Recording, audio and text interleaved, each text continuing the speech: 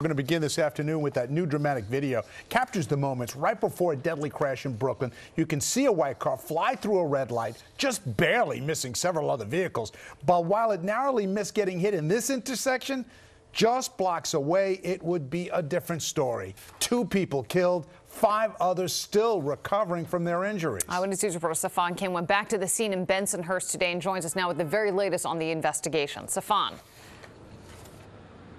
Well, Liz and David, what we still don't know is why the driver was speeding. Cops did not charge him with driving under the influence. What we do know is his reckless driving didn't start here at the scene of the crash. 4 blocks that way, he blew through red lights, missing other vehicles by inches.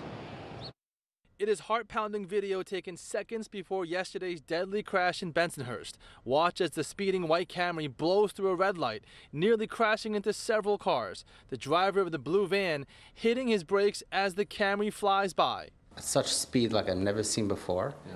And I said, this is not going to end well. And the guy wasn't even trying to avoid cars. He was just going straight. As soon as the car zips by, you can see Menashe Kutin pull out his phone and call Hatzola, a volunteer ambulance service. By the time they picked up, it had already crashed, just 26 seconds later. Somebody help him, somebody help him. I saw street lights falling.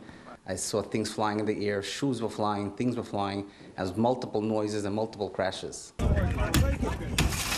Hatzola volunteers were first on scene, extricating passengers inside this black SUV. The white Camry slammed into it, ricocheted off of it, took out a light pole, then jumped the curb. A 60-year-old female pedestrian and the 51-year-old man behind the wheel of the black Honda SUV were killed in the crash.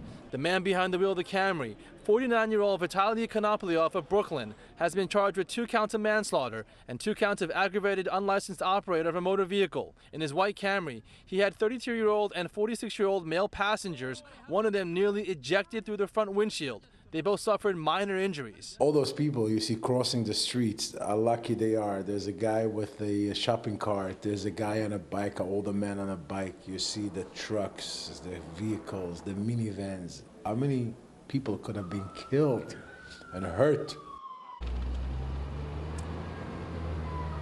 Now, a roommate of one of the men in that Camry says he doesn't know how he knows the driver or where they were heading. His roommate, one of the men in that Camry, is still hospitalized.